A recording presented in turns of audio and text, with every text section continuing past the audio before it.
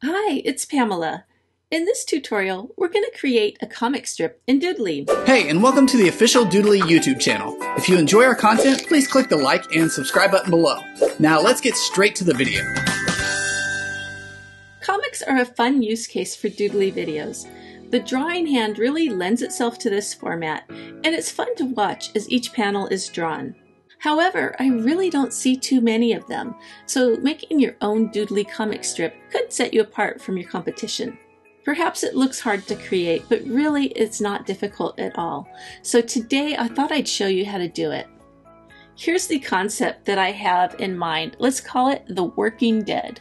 So The Working Dead follows the adventures of a group of office workers trying to survive during the zombie pandemic, and blah, blah, blah. So I have the script and I'm going to use it to create my comic strip. So where do we start?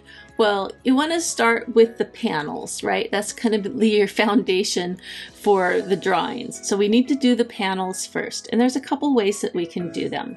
In this example, I think a one-page comic strip with 3 panels should do the trick. Now, you can create the background yourself, or you could get one from a stock photo site. They have tons of comic book panels. But in this example, I would like to use simple shapes to create my own, and I'm going to show you how to do that. So let's go ahead and take a look at what I already created.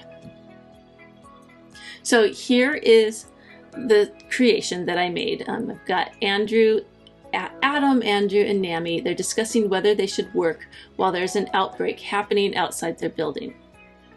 And you'll see there's 3 panels, and then they talk, okay, we should have a meeting about this. I agree. Well, meanwhile, Nami is too busy fighting off the zombies to answer. And that's it, okay? That's my entire comic strip. These 3 panels, they're just squares and rectangles. That's all they are.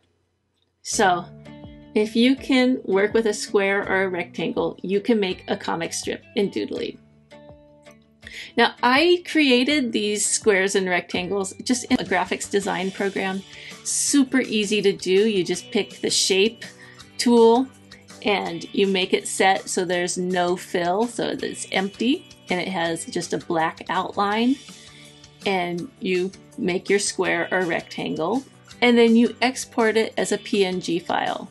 And then you bring it into Doodly just like you would any other graphic, and then just place them into your scene.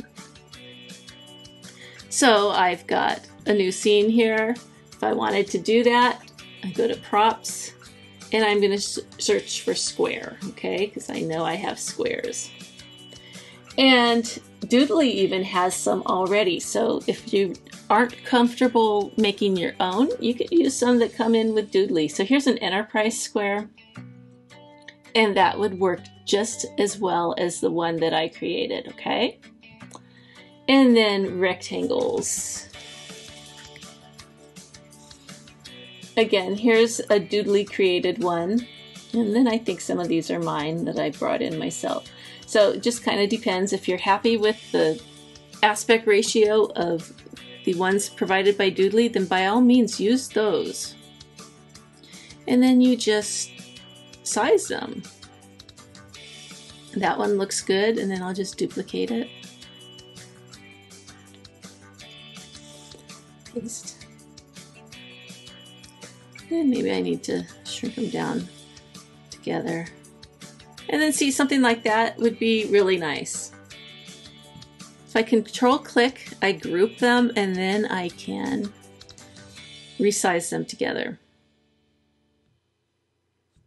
And I think probably the reason why I made my own rectangles and squares was because you'll see the line thickness is different on these Doodly created ones. So that's probably why I did it. I did it like a year ago, so I don't remember exactly. But that's how you would create the panels. And then you just simply bring in your characters. Let's find a character. Here's Adam. This is the one I had of him just being scared here. And you just place your characters into the scene. Very simple. Now, the only other thing I wanted to go over in this video was how I got let's see, let's go back. My zombie climbing through the window. Now this is a Doodly character, so if I search for zombie, here's the one I used, and here's my cropped one. So yes, I did crop it, okay? So how did I do that? How did I crop it? It's really simple. Create a blank scene and drag in your character. And resize him so he's large, so that you get a nice clean copy. Now in this case, I know I don't want his legs, so it doesn't matter if I chop off his legs. Something like that is fine. Now you're going to need to do a screenshot, so go ahead and do that.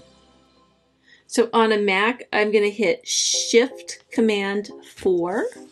On Windows, you'll just use your print screen key. It's right on your keyboard, and that'll make a quick screenshot for you.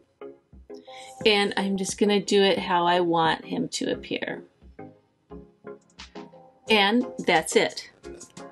I needed to do a little bit more editing because it made it a screenshot as a JPEG, and I needed the PNG screenshot that has the transparency. So I have to do that in a third-party graphics editing program.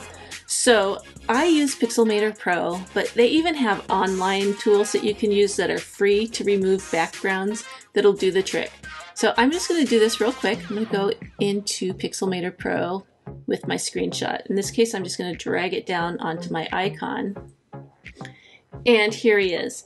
So what I want to do is take my dropper tool, which you can't see because of the position. So let's move that over. There we go. So my little dropper tool, and I just click in there and it automatically selects it, and I hit delete, and that deletes the background, and that's all I need to do. So all I have to do from here is export it as a PNG. So I go to File, Export, give it a name, Zombie, and make sure it's in PNG, which it is, and click Export. And so now, if we go back to our little scene here,